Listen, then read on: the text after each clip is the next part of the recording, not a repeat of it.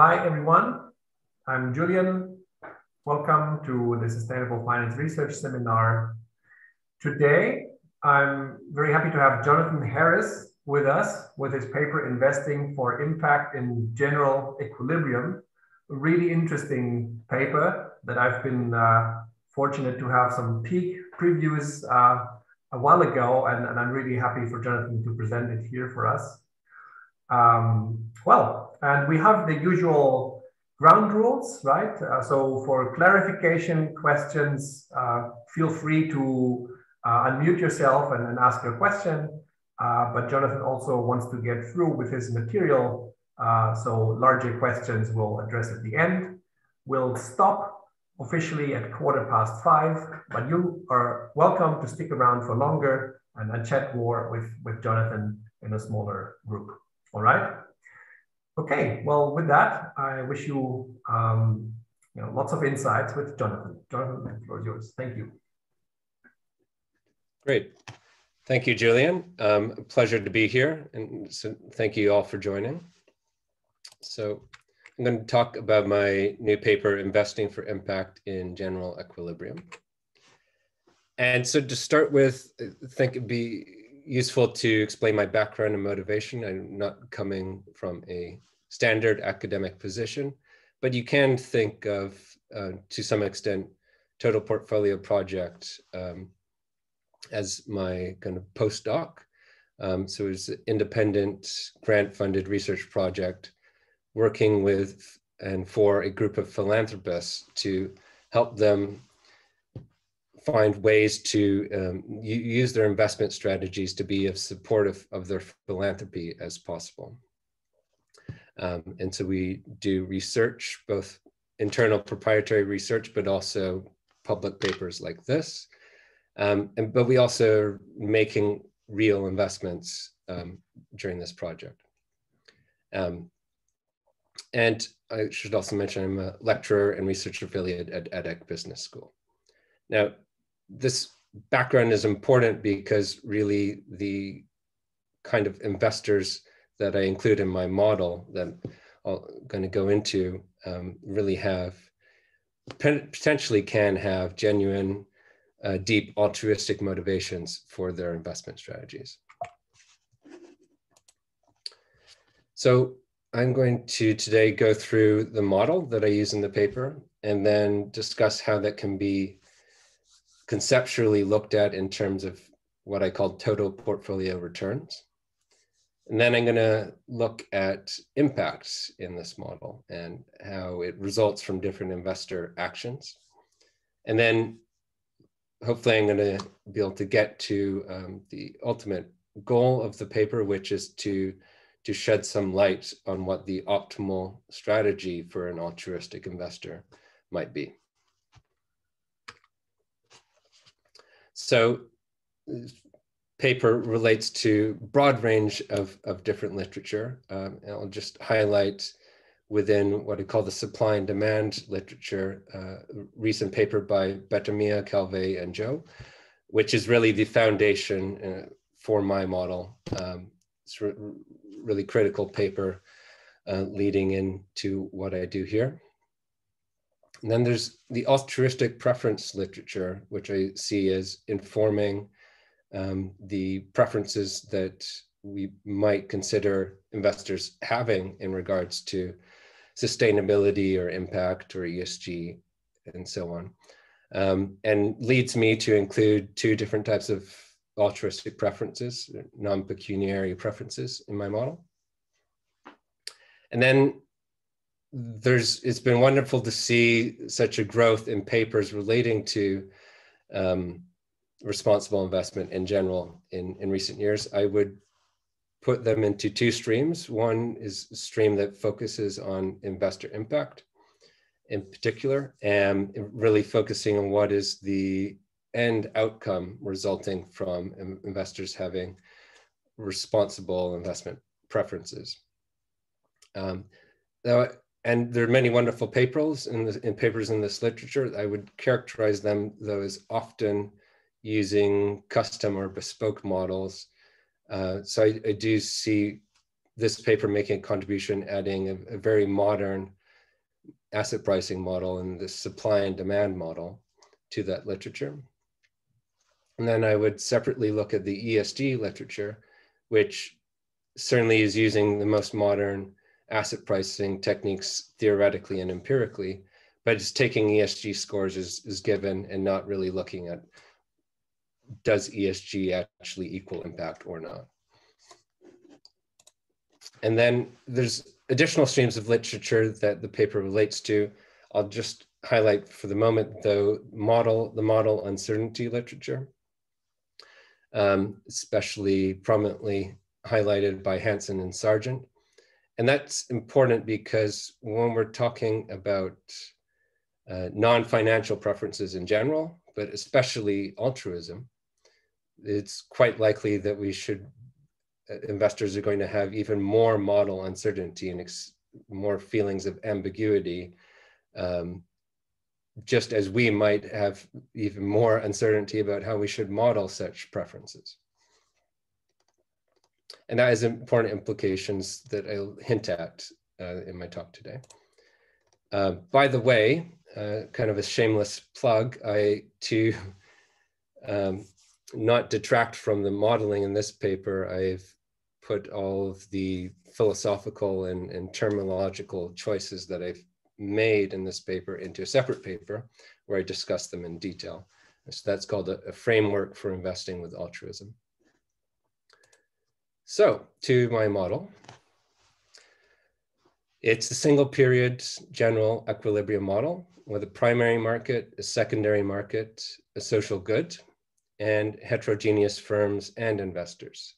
And it's really crucial that the firms have endogenous size, because that's going to be the main channel for investor impact in my model, is changing firm size. It's also possible for me to consider firms changing their behavior, but the main channel I look at is changing firm size based on investors reallocating their capital. So here's a bird's eye view of what's the flow in the model. And so at time 0, the investors have a certain amount of wealth available for investment. And I'm assuming they've already made their consumption choices at the time. And so then they allocate positive amounts of investment to each firm in the primary market. The firms go away and use that investment to install productive capital. In the meantime, the investors can trade between themselves in the secondary market, their fractional ownership in each firm. And there's a riskless bond to facilitate some investors investing more or less than their initial wealth. At time 1, the firms produce cash flows and distribute those to the shareholders, the investors. And so the time 1 wealth of the investors is formed based on those cash flows, but also with an exogenous wealth shock, which represents wealth that they may have from other sources that aren't in the market. Also, the firms produce contributions to a social good, which together with a strategic shock determines the social state at the end of time 1. And it's both that wealth and the social state that determine investors' utility. So on the investment side, I'm going to work with 2 groups of investors, a target group and a control group. And the difference is simply going to be that in running the different studies that I do, I'm going to set up the control group with fixed preferences and then vary the preferences and information available to the target group, or the beliefs of the target group.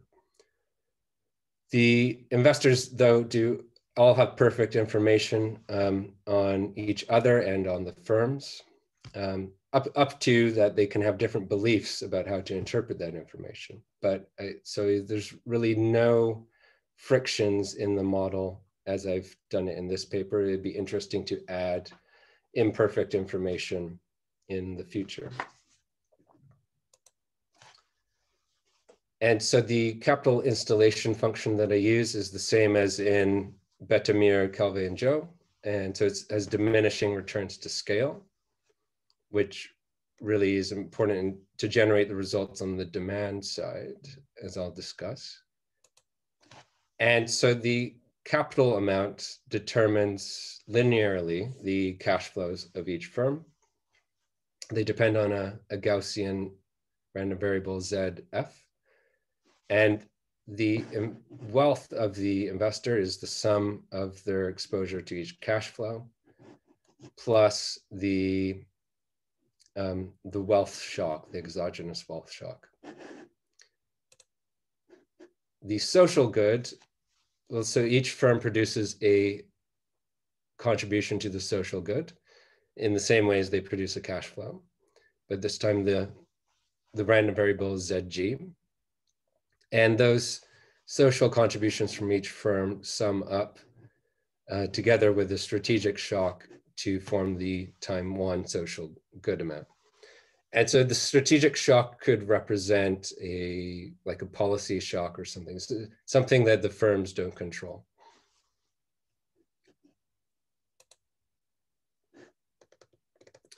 And then I was just talking about the social good, which could be important from, say, a pure altruistic perspective. But an investor may also care about their contribution to that social good or have some feelings about that. And so I consider holdings, what I call holdings-based warm glow. So in general, I would say warm glow is if an investor cares about an altruistic variable, but they're able to change that variable they care about without actually changing, say, the genuine underlying altruistic variable, the social good. So in this case, I form their warm glow as their fractional shareholding in a firm, F, multiplied by the firm's contribution to the social good. So that's the investors, the warm glow associated with their holdings in that firm. And then their total warm glow is the sum of their warm glows due to each firm. And I don't consider the strategic shock relevant here because, of course, the investor doesn't have a stake, say, in policy.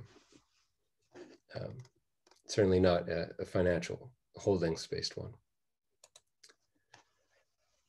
And so, so I've noted how the cash flows and the social contribution of each firm depends on its capital K. So the financial shocks, ZF, have a mean value AN. And so it's these ANs that I'm thinking of when I refer to profitability. Whereas the social shocks, call them social productivities and label them GN. And what makes sense to think about the GN as in my model is as the expected marginal impact of the firm per unit capital. So in the neighborhood of the expected equilibrium size of the firm, what is its marginal impact going to be? And I will note here that it's not clear that how that relates to contemporary ESG scores. Maybe ESG scores are a good proxy for this, maybe they're not. I've seen basically zero analysis of that, and I would be really interested to see that. For the moment, this is what I need for my model, these marginal scores. So presuming that they exist and the investors have access to this information. They've somehow done their homework and come up with these scores. So the investor's problem is to maximize their expected utility. Nothing complicated there. And they do that based on changing their investment amounts in different firms. Now, that simple goal of maximizing expected utility is very abstract. How can we make it more tractable and interesting? Well, we can take a second order approximation of the utility function and then express It's in terms of the moments of the underlying variables. And that's how we end up with a mean variance setting, for example. But if we do this with the additional altruistic variables, then we get, of course, some more terms. And this is how I would group those terms. And I'd look at it in terms of at equilibrium, you're going to want to take the derivative with respect to an investor's investment amount in a firm and set that to 0 as a first order condition. So the top row here is simply the standard financial mean variance setting. But then the second row, we get into impact returns. So that is, if it is possible that the investors changing their investment amount changes the expected amount of the social good, then, and the investor values that, as in their gamma x, the derivative of their utility with respect to the social good in proportion to their derivative of utility with respect to wealth is non-zero, then you get kind of a quasi return that is comparable to the financial returns. And then you also have an uncertainty adjustment. And I say uncertainty adjustment because as I was mentioning before, if you get into the philosophy here, it's not clear that an investor should be discounting just for altruistic risk, but it could be justified to have an adjustment for model uncertainty. And then last but not least, if you get potentially mission correlated premia. So that is if the investor's marginal utility of wealth depends on the altruistic variable. So there are conditions that depend on the altruistic variable where they're more or less happy to have additional wealth, then the correlation between the altruistic outcomes and their wealth could be important. And that's potentially very useful to investors because it could be, it's very hard to change the altruistic variables, but they can certainly change their portfolio weights very easily and therefore change. If there are investments that are correlated with the social good that they care about, then they can change how their whole portfolio is correlated with that social good, potentially. So a little diagram to summarize what's going on there. You have financial returns that increase the expected value of wealth, impact returns that produce value by increasing the expected value of the social good, and potentially mission correlated premium, which don't have to increase either expected value absolutely, but increase the expected value of the product of the social good and wealth. And so just to formally say, my equilibrium occurs when the first order conditions for each firm are satisfied and the secondary market clears, and then the market for the risk-free asset clears. So these are all standard conditions. I have a clarifying question. Oh, yes, please. Just before you do the analysis, hello, I'm Thorsten from University of Zurich. Hi, so Thorsten. your investors, they anticipate what would be the impact if they invest. So they look at the marginal change in production which their investment will cause. Yes. So as in they, with these impact returns, they are saying, okay, everybody else investment fixed. If I put in an additional dollar to this company, what's going to happen? And so then the equilibrium results. But I am going to get into actually like how does the equilibrium adapt? Like if you try and put tons of money into a firm, then you could end up being the only investor in that firm. Which do they have a look through the equilibrium, or it's only at the margin? Only at the margin. Okay. Yeah. Yes, thank you. Okay. Thank you.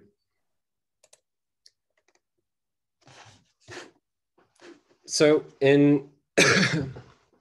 so the equilibrium solution is here, and there's a lot going on behind the scenes. So this is like almost a high level peek at what the solution looks like. But I'll say that I want to describe the interpretation here. So it has a very similar format to standard result for mean variance model. You have like a drift term, which is my m tilde divided by eta. And then you have the inverse covariance matrix, the sigma t. And the m tilde, the drift term, can be thought of as basically each firm's total productivity according to the average investor. So that is their profitability A, but plus their firm's kind of enterprise impact per unit capital G,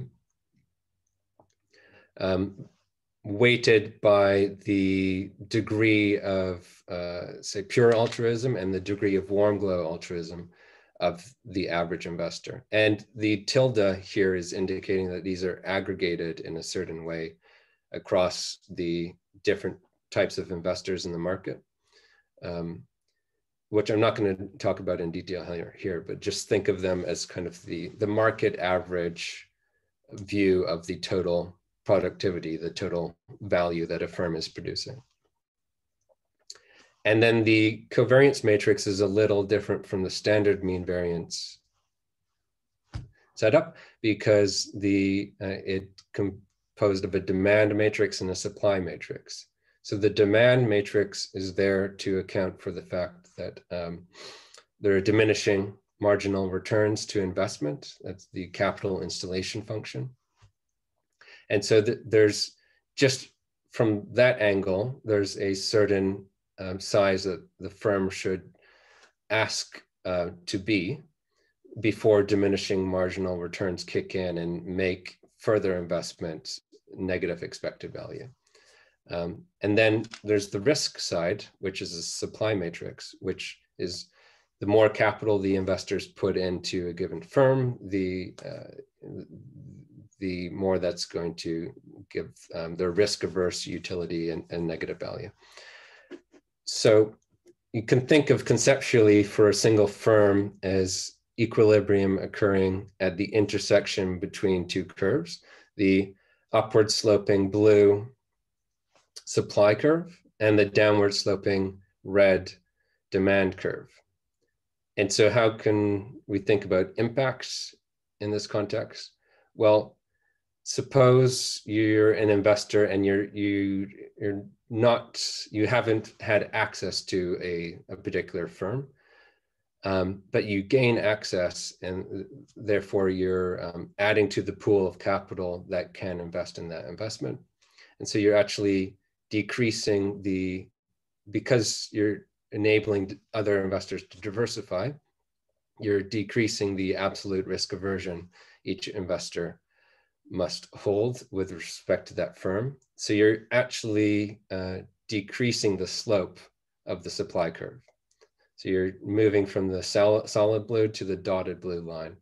And so that's going to increase the equilibrium amount of capital that's invested in the firm, but decrease the associated market risk premium that the firm needs to offer. On the other hand, everybody could already be invested in the firm, but you could take the view that the firm is more, has more social good, and is more socially productive. And so that's the dashed red line here. And so that indeed, so that's increasing you're kind of flattening the demand curve and it's going to result in you investing more than the average investor, but on average, you would expect the equilibrium amount at the intersection between the dashed red line and the solid blue to be higher than before, but the associated risk premium can go up as well. And so it's the interaction of these effects and which ways they go that's going to drive my results in my model and determine what the returns to greener firms are and how they compare to their financial, basic financial returns. And so immediately highlight that just in a kind of basic calibration of my model, where all firms have the same parameters except for varying on one dimension, it's very easy to generate deviations from the CAPM. And that's coming from the kind of Bettermeier, Calvé, and Joe's supply and demand framing. So if firms vary just in their financial volatility, then you get the standard CAPM setup of the firms with higher beta have more correlation with systematic risk, and so a higher expected return. But there are several features in the model that generate risk that's not diversifiable with market exposure. And so those generate expected returns that are orthogonal to the CAPM in a way. And so those in my model come from correlations with the strategic shock, if the investor has altruistic preferences in that way. Correlations with the wealth shock for all investors in general, because that's purely financial. But also warm glow is not diversifiable in the market. So that creates changes to expected return. Now, one thing I would highlight here is that it's not obvious. There's been a lot of debate in the literature recently about the returns to green stocks and why they've been high, and is it just a temporary period? Because green stocks should have lower expected returns on average. And that may be the case, but I would say looking at things from the perspective of Bettermeier and Calvé's model, the correlations with the wealth shock are going to be the dominant feature. And so I'll show that in a moment. So we could be debating kind of small potatoes if we're talking about the small changes to expected returns based on warm glow. So I calibrate my model with 100 firms. Can I ask once more? Oh, please. Please go back to the previous slide. Mm-hmm. So the warm glow, for example, on the green curve, is it higher the further you go up, or is it lower the further you go down? It would be like firms with more social, positive social productivity would have lower expected returns. Okay, yes, thank you. Yeah, no, it's just a very good clarifying question. Yeah. Right.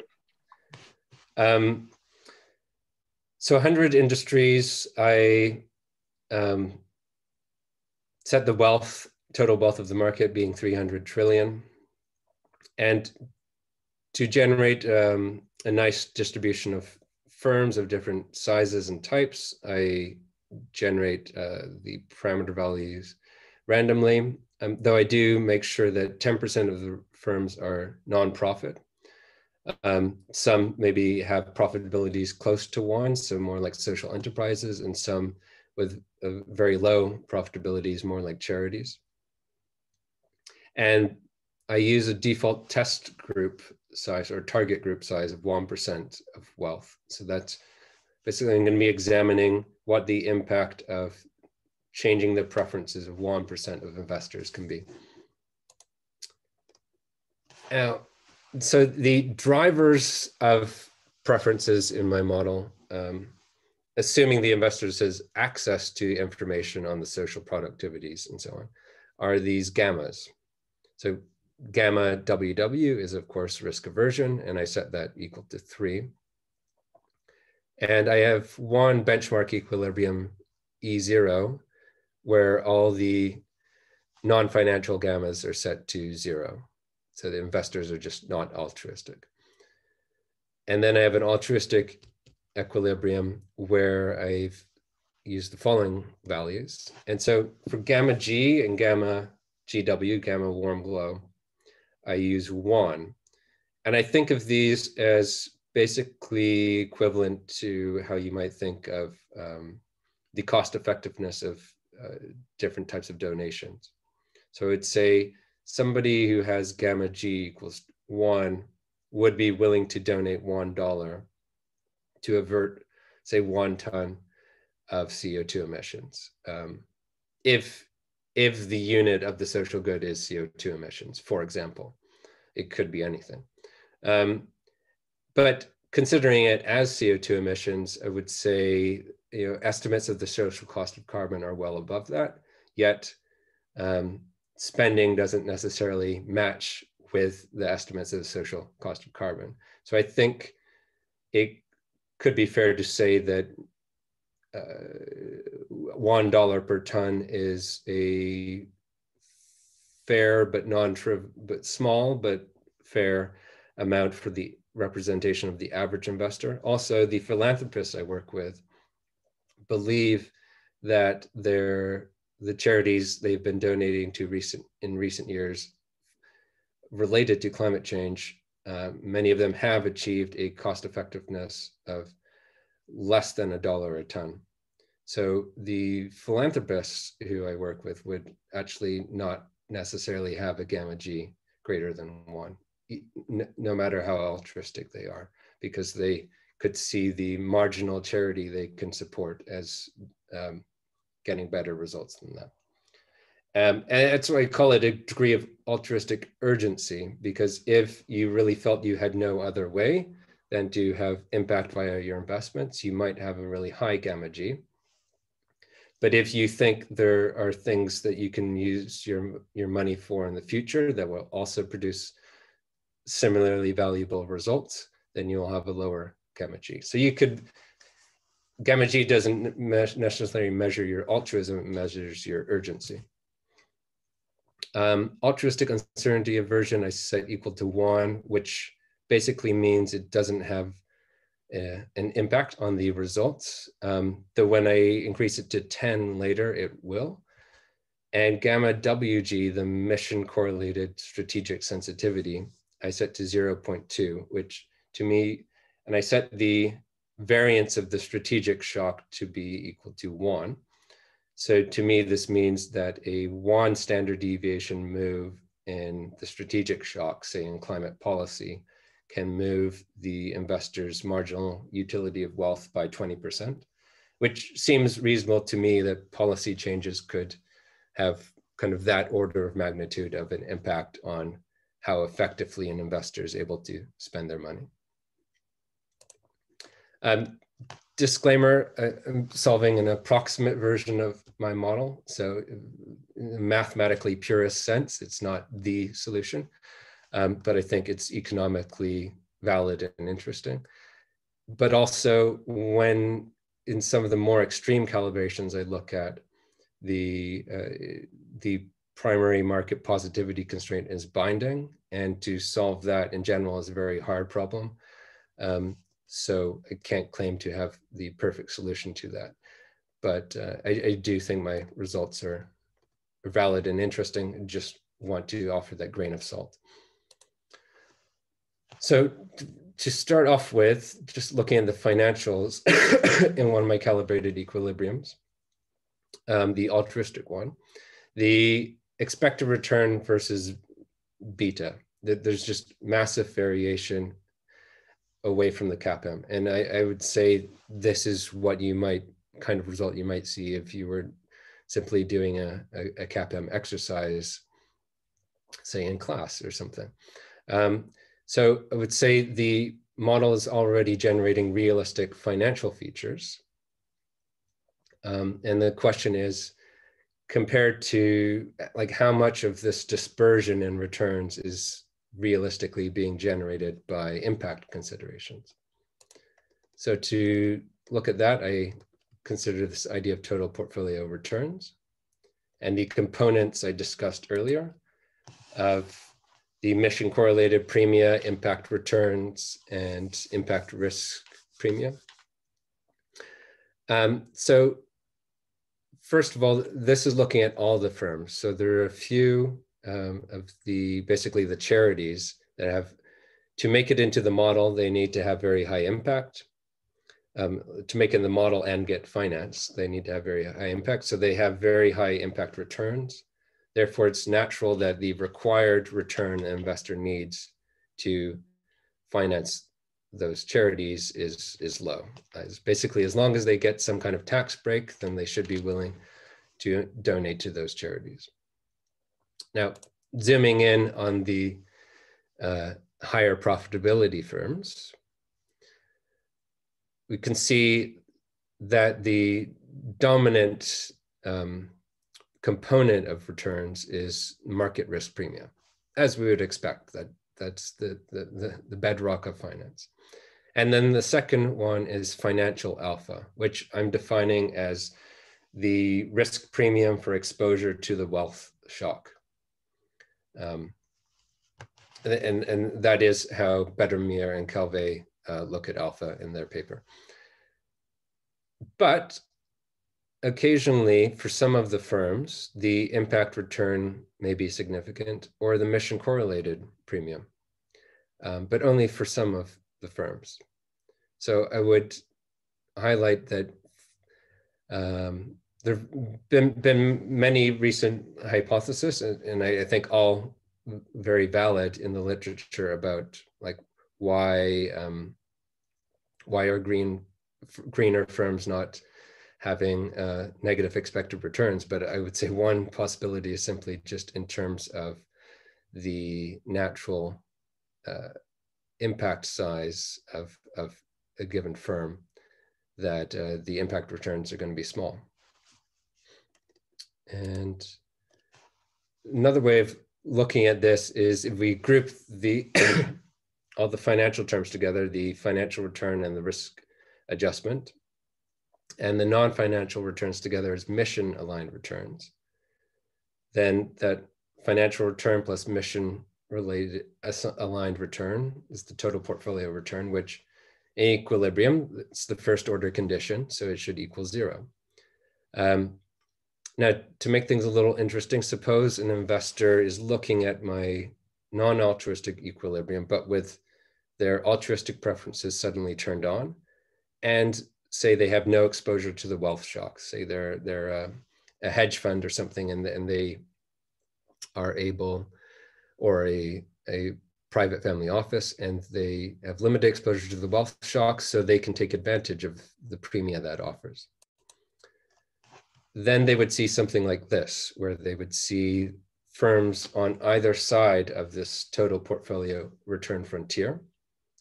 And I've calibrated the size of the dots to the weight that the investor would put into these different firms once the equilibrium has adapted to their new preferences.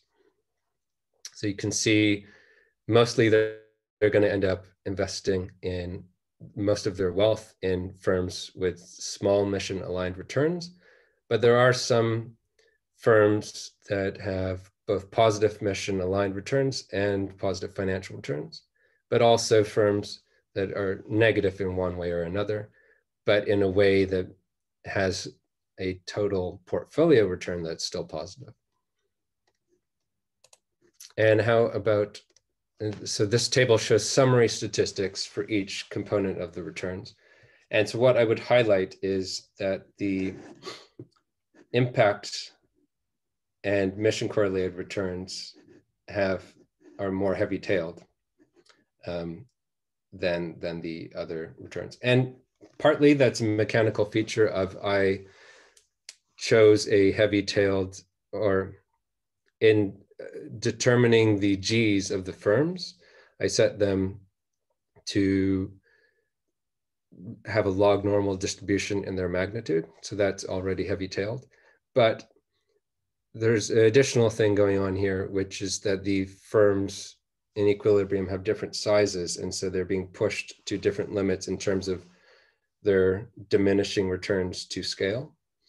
And so that adds an extra amount of variability, which leads to these impact returns having an even heavier tail than the underlying distribution of the G's. And I'll talk about that more in the next section on impact.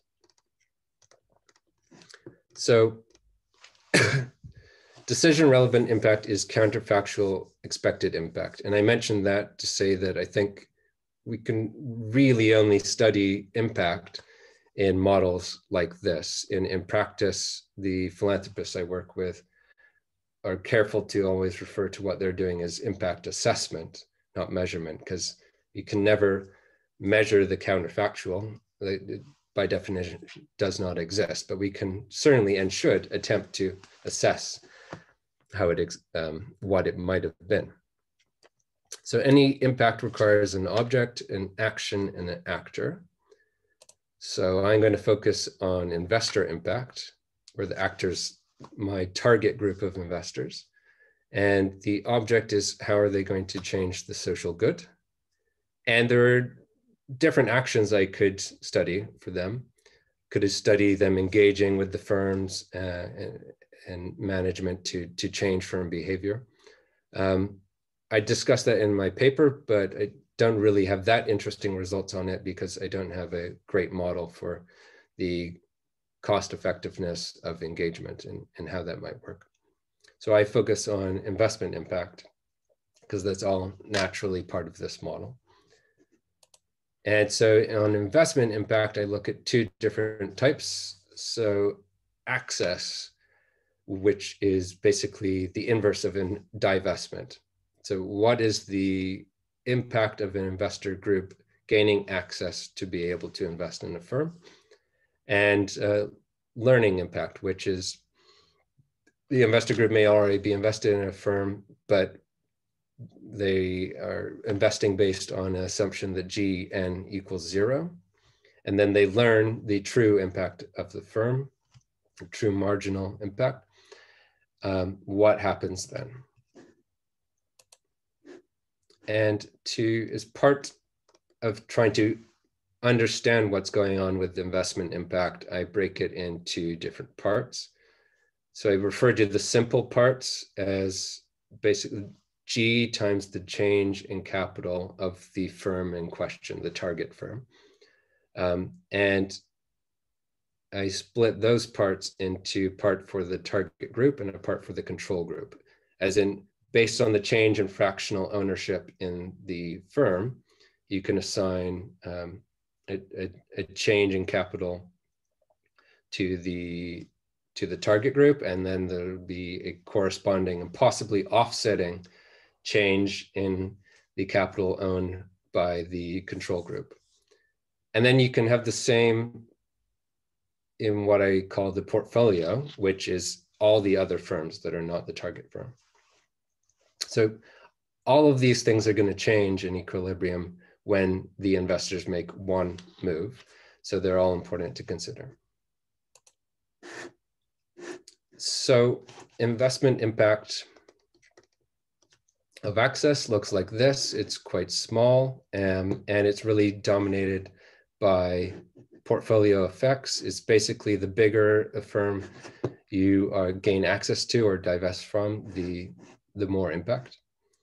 The investment impact of learning is a bit different because in this case, the investors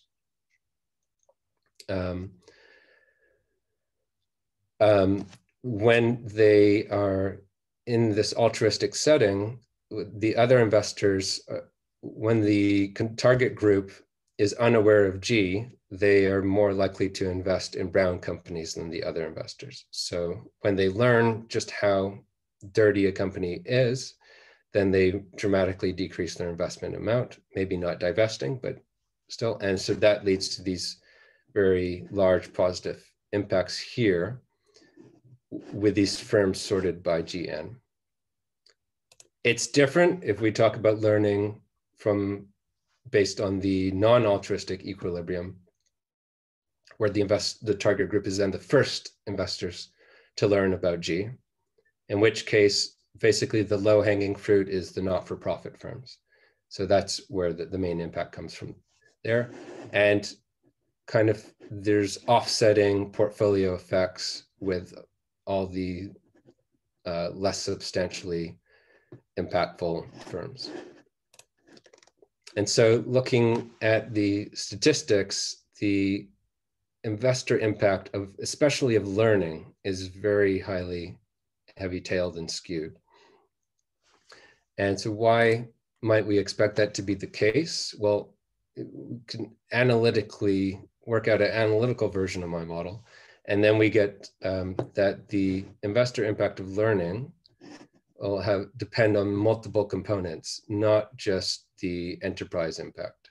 So the enterprise impact kind of determines the scale of the investor impact, but there are these other components, the scalability parameter, but also this, what I call neglectedness, which is the value of the enterprise impact that you're learning about divided by the market's current assessment of that firm's total productivity, which is going to be lower if the market already loves the company, maybe because it's highly profitable, but it's going to be higher if the market thinks the company is not profitable and not that impactful.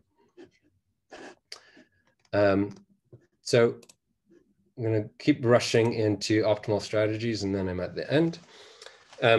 So what does this look like overall, big picture, for an investor with different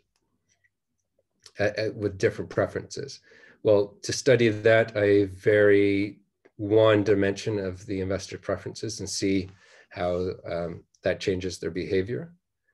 And so I do this with the default setting of the altruistic equilibrium. So the control group has some level of altruism. And so the main thing I would point out here is as I increase gamma G for the target group, they are able to substantially increase their utility compared to what it would be if they stayed with their default policy. But they do that by investing in increasing amounts in concessionary investments and philanthropy. And so their portfolio expected return drops. An altruist with a lower gamma G, so lower than 1, say, there's not really that much for them to do other than to hold the market portfolio and wait to keep deploying their capital for impactful things in the future. That said, an altruist with lower urgency may also be compatible with having lower risk aversion. And if that's so, then there is something for them to do. They can increase their utility by not so much increasing their leverage. I don't find they don't increase their leverage so much, but they certainly allocate increasing amounts of capital to the most risky firms. And those risky firms aren't necessarily the most socially productive firms, so they don't necessarily end up holding a super green portfolio, though to the extent the altruistic investor can both get high returns and high greenness, they will do that. But they're not bound to it. Their priority is just having the optimal portfolio. And then lastly, pure altruism versus holding-based warm glow. For most of this talk, I've kept them fixed and equal to each other. So both forces are coming into play. But if I separate them and increase, so the green curve here is when I increase the gamma G, the pure altruism, and the black is when I increase the urgency of warm glow. Really see that it's really with the pure altruism that you can choose to put lots of money into, say, the charities and the nonprofit firms, which is the low-hanging fruit for impact in my model. It's not to say that the warm glow, holdings-based warm glow has no impact. It's just, it can't, it's relying, the warm glow is relying on influencing the other investors in the primary market to respond to its preferences, because the warm glow is focused on the secondary market. And so it can't really proactively mandate that more capital is, say, put into a non-profit firm. So to recap, impact returns and investor impact are heavy-tailed. That's one of my key points. And that's natural because you can analytically see that investor impact should depend on the scalability and neglectedness of a firm, not just its enterprise impact. And the value that an investor is going to put on their impact is going to depend on their altruistic urgency. So that's a key parameter to consider, and that needs further research. Mission correlated premia are different from impact returns and can be useful to an investor, even if they find it really hard or unlikely that they're going to actually have investor impact. So urgent investors should go after investor impact, and they're more likely to find that in the primary markets, if not in philanthropy. Whereas patient investors are more likely to find attractive opportunities in mission correlated returns, for example. Finally, if I may, I just want to encourage all other researchers in the community to please be very careful with your use of impact-related terminology. I talk to practitioners who are consistently surprised at how brilliant academics can be sloppy in their use of terms like ESG and impact. So I'd encourage you to be on the watch for that and to do your best. And I'm happy to talk offline about that and to review anything that you've seen or are writing. So thank you. I hope we still have some time for questions. Thank you, Jonathan. And we definitely do have some time for questions. Please, at this point, just unmute yourself and step forward.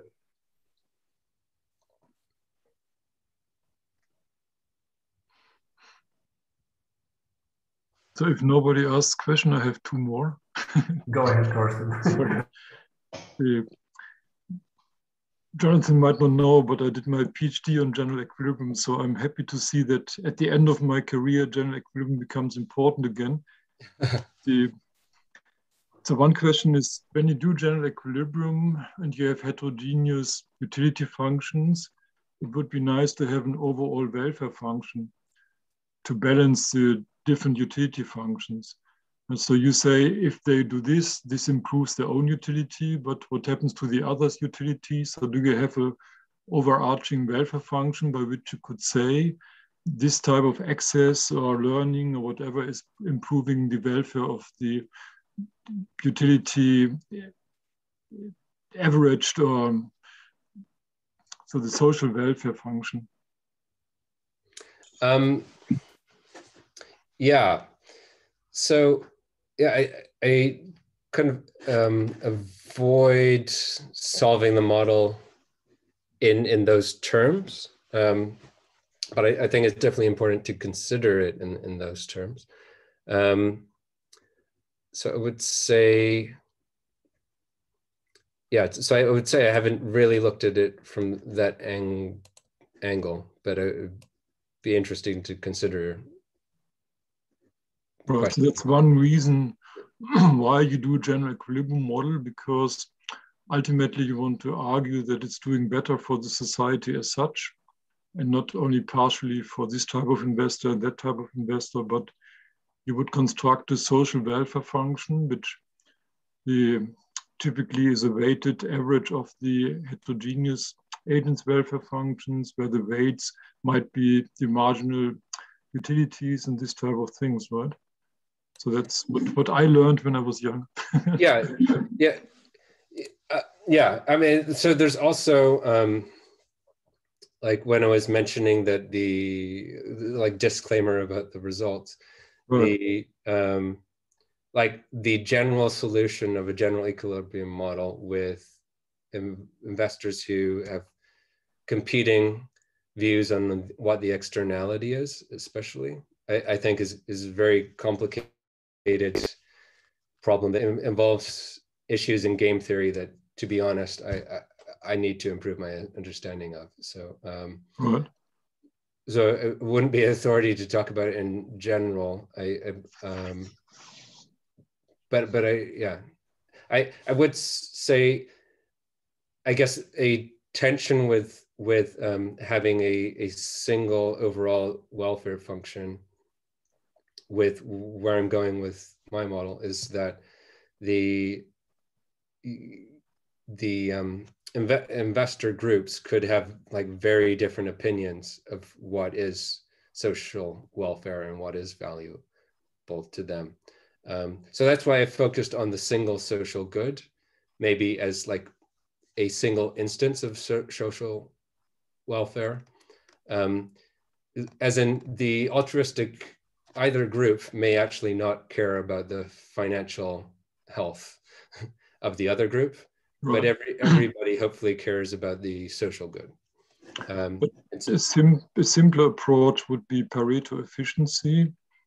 So there is an externality, this social good, right? And the question is whether impact investing removes the externalities. Can you restore Pareto efficiency with this? Yeah, though I spent some time at the beginning of writing the paper thinking about that. I haven't recently, and maybe I might revisit that. But I think what I remember thinking at the time is that there's this, it's like unclear. I guess the motivation for this paper is from is for the marginal investor. So for each investor to be maximizing for their own benefit, and which may be an altruistic benefit, but so to me there's a tension between that and then summarizing it in like a global Pareto variable, because like say the American camp may just not want, like philosophically want to be included with the Chinese variable or the Chinese welfare. And I understand. Yeah, I just wanted to see whether you thought about that. Because... Okay, yeah. Yeah, I think I should think about these things more, but I kind of took them to the limit that I could think about them with this paper. And right. Yeah. And this most philosophical question, so a pure altruist, as you show on your slide here, increases his own utility, right? Well, it depends how you mean. So I mean, the green curve is upward sloping. So that's the utility of the altruist, right? Yes, and it's upward sloping because their utility depends on G1, so the social. Yes, no, I don't want to contest the result, but the word pure altruist. So altruist typically does something even though it might not increase his own utility. And so pure altruist does something good, but independently of his own utility, by the definition of altruism. Yeah, yeah. But then it needs to be fed back into their utility for us to handle it mathematically. Yeah, so, I understand, but yeah. Maybe this guy is not a pure altruist, but he's finally doing something good for himself, right? Because it increases his utility. Yeah, I think the terminology I'm using there, I hope it matches up with Andreoni. 1990. Though Julian maybe knows more about that than me. So happy to adapt if I'm using imprecise language or inconsistent. No, just No, I totally agree. An altruist is somebody who tries to improve the world or his society without looking at his own utility, and in your case, he also improves his own utility. But it's just a terminology question. Yeah, well, no, and I like it as a question also because there's actually nothing in my model that requires altruism. I'm using altruism because that's a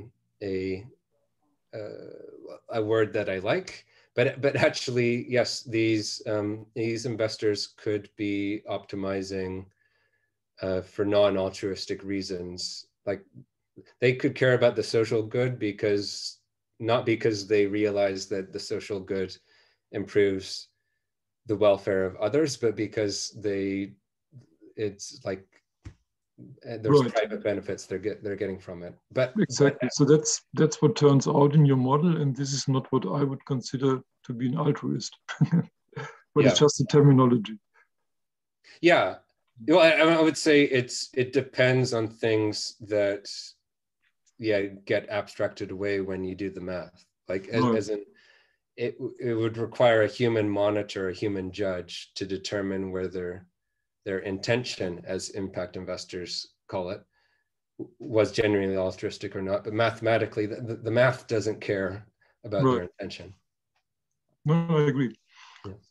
So thank you very much. I think it's a great paper, and so I don't want to monopolize the discussion. So maybe I should. I mean, and please keep asking if nobody else has questions. No.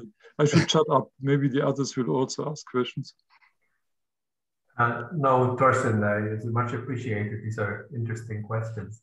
No worries on that front. I will now, at this point, because we are at 1:15, officially thank you, Jonathan, for being here today. And thanks so much for presenting. And after your goodbye, perhaps I'll stop the video and then we'll have more time to talk. But on behalf of all of us, thank you, Jonathan, for being with us today. Yes, thank you. Yeah. Thank you, Julian. Thank you, Thorsten. Thank you, everybody.